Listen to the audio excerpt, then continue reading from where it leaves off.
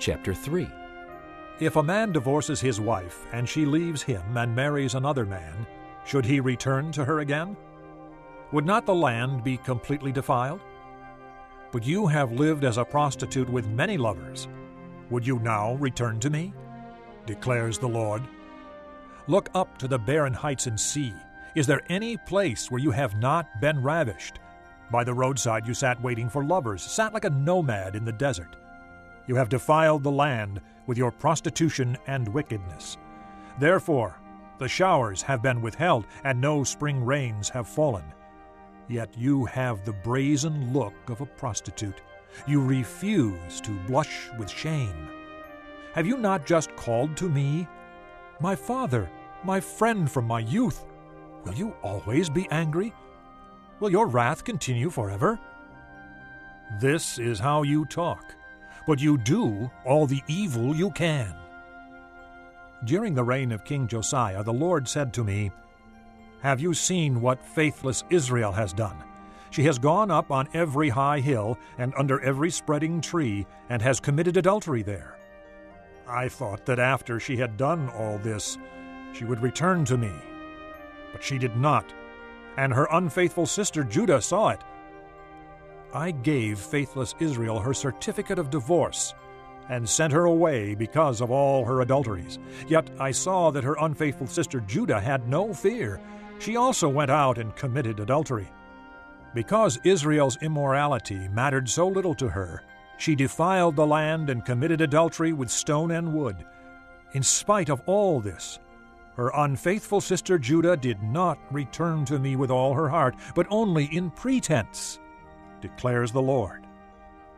The Lord said to me, Faithless Israel is more righteous than unfaithful Judah. Go, proclaim this message toward the north. Return, faithless Israel, declares the Lord. I will frown on you no longer, for I am merciful, declares the Lord. I will not be angry forever.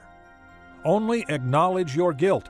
You have rebelled against the Lord your God. You have scattered your favors to foreign gods under every spreading tree, and have not obeyed me, declares the Lord. Return, faithless people, declares the Lord, for I am your husband. I will choose you, one from a town and two from a clan, and bring you to Zion. Then I will give you shepherds after my own heart, who will lead you with knowledge and understanding. In those days, when your numbers have increased greatly in the land, declares the Lord, men will no longer say, The ark of the covenant of the Lord. It will never enter their minds or be remembered. It will not be missed, nor will another one be made.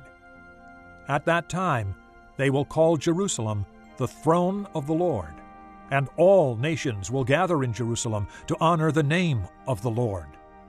No longer will they follow the stubbornness of their evil hearts. In those days the house of Judah will join the house of Israel, and together they will come from a northern land to the land I gave your forefathers as an inheritance. I myself said, How gladly would I treat you like sons and give you a desirable land, the most beautiful inheritance of any nation. I thought you would call me Father, and not turn away from following me. But like a woman unfaithful to her husband, so you have been unfaithful to me, O house of Israel, declares the Lord. A cry is heard on the barren heights, the weeping and pleading of the people of Israel, because they have perverted their ways and have forgotten the Lord their God. Return, faithless people. I will cure you of backsliding. Yes, we will come to you, for you are the Lord our God.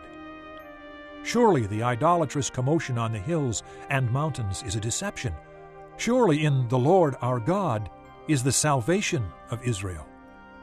From our youth shameful gods have consumed the fruits of our fathers' labor, their flocks and herds, their sons and daughters. Let us lie down in our shame, and let our disgrace cover us. We have sinned against the Lord our God, both we and our fathers. From our youth till this day, we have not obeyed the Lord our God.